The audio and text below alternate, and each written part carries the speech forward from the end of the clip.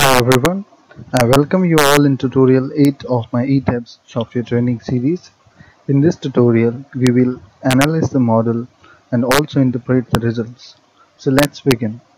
Before we go for analysis, we will give fixed support condition to the structure. To do so, go to Assign menu. First we have to switch the structure into the plan mode. From plan mode, click on base, select all the joints, go to Assign, select Joint, and from here you have to select Restraints. As our base is always fixed in the ground, so we will choose this icon.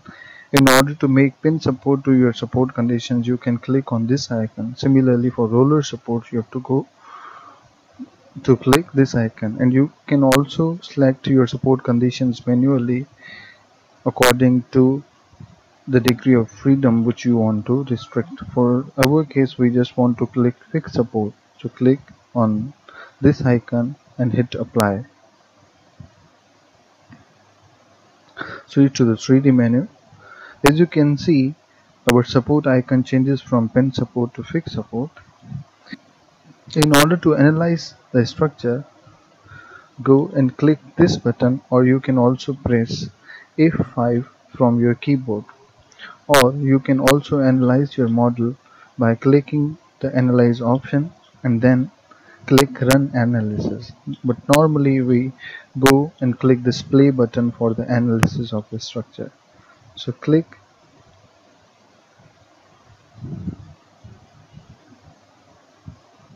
So here you will see within fraction of seconds our model will be analyzed.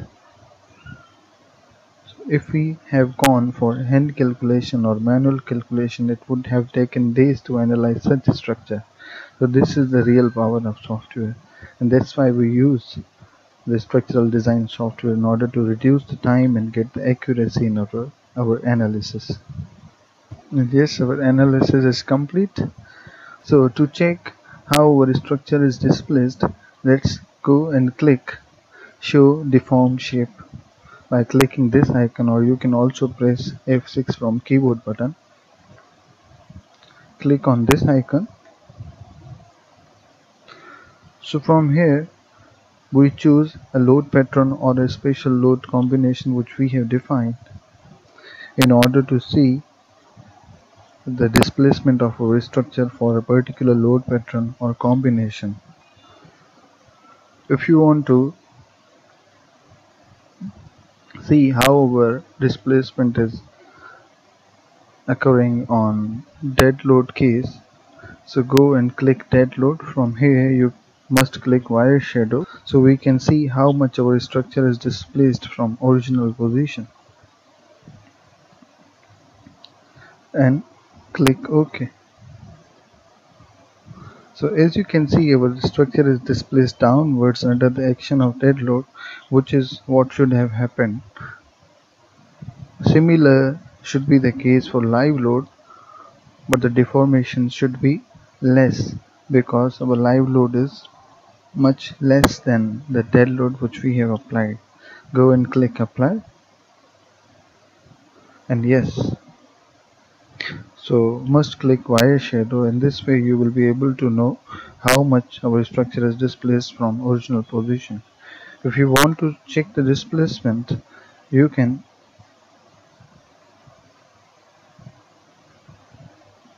move your cursor along the joints, so in this way you will be able to know how much your structure is displaced. So for EQ X direction, our structure should deflect in positive X direction. So let's see whether it is happening or not. Click EQ X and then hit apply button. And yes, our structure is displacing on positive X direction. Go to plan mode.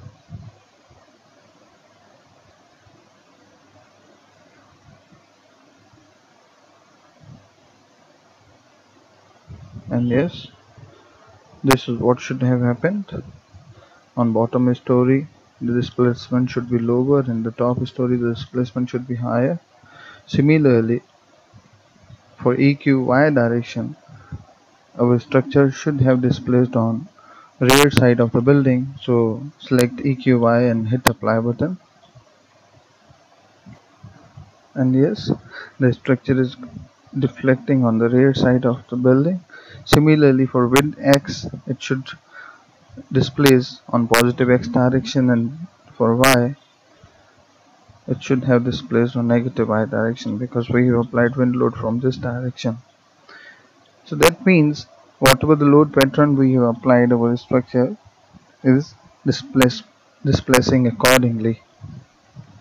So this shows that our load uh, applied on the structures are correct.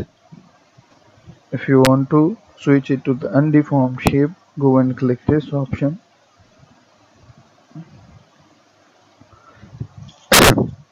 Now the most important point in our analysis is to see bending moment, shear force and axial force diagram. So for this you have to click this icon.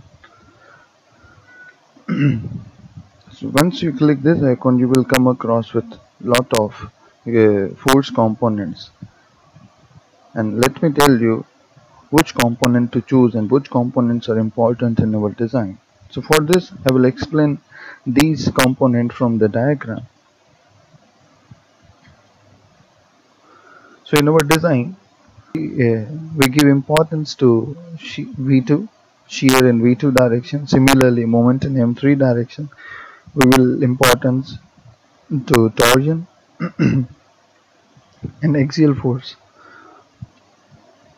So let me show you from this diagram how the force behaves. For axial force, that means the force along this plane or along this z-axis,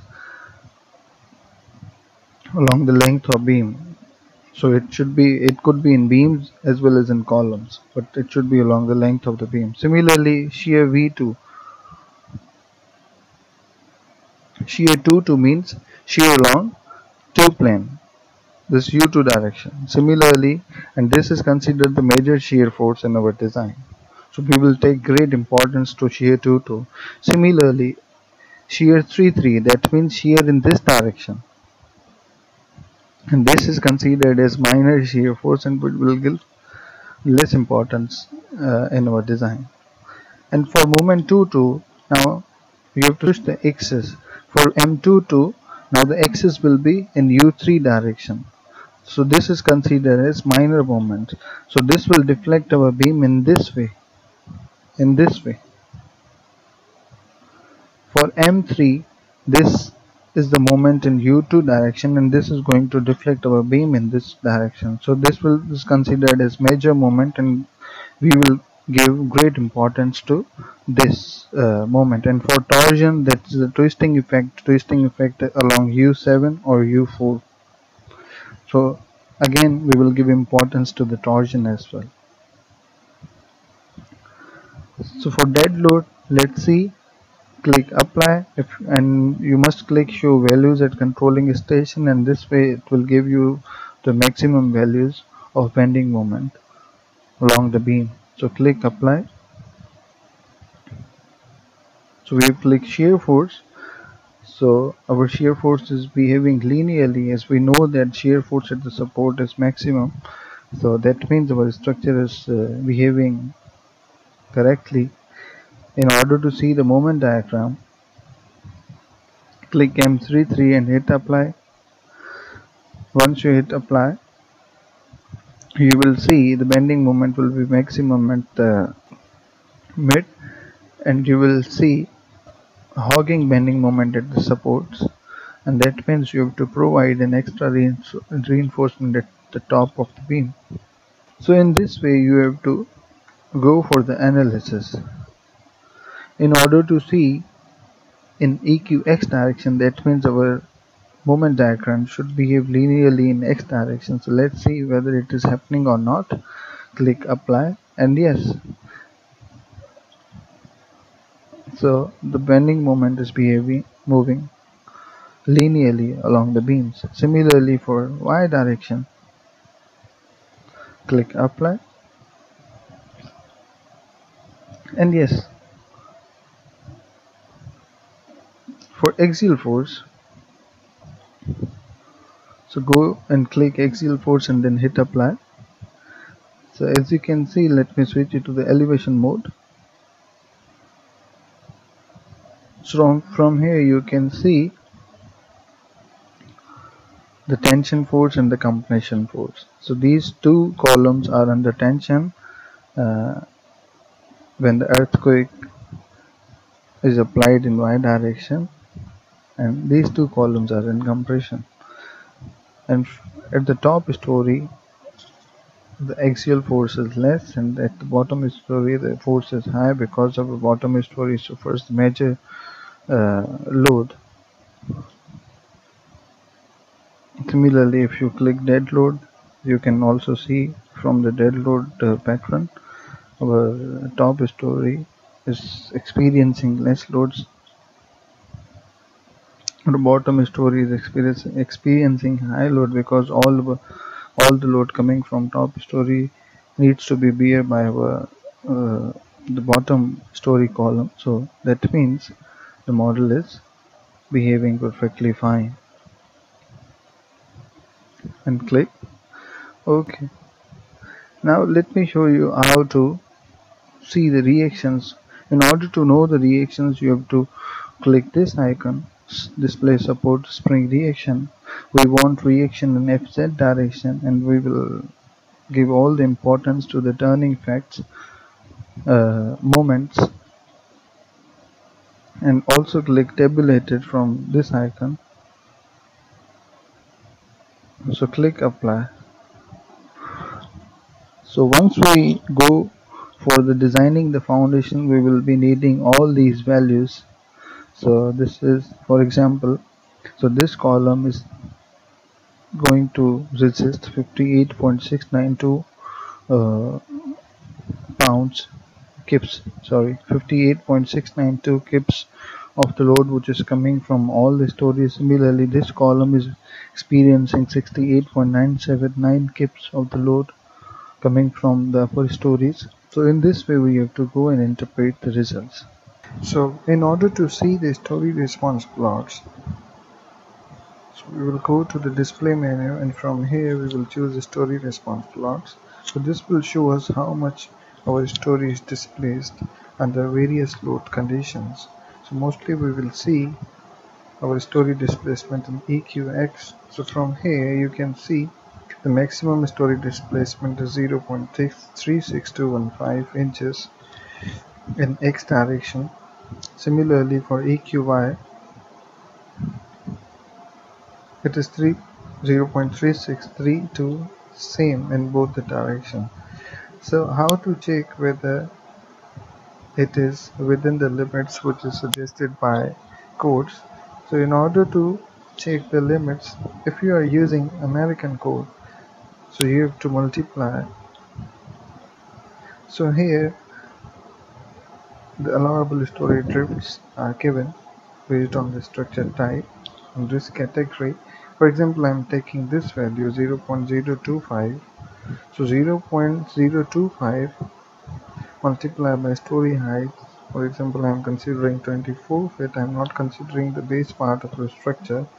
In order to convert 24 feet, I will multiply it by 12. So I am getting 7.2 inches is the maximum story displacement from code, and in this case we are only getting 0.36. That means we are within the allowable limits which are suggested by codes. And if you are using IS code, so in this IS code, you have to multiply story height with 0.004. So this will give you the maximum allowable story displacement suggested from the codes. In order to see the other parameters, you have to go to the display menu and click show tables.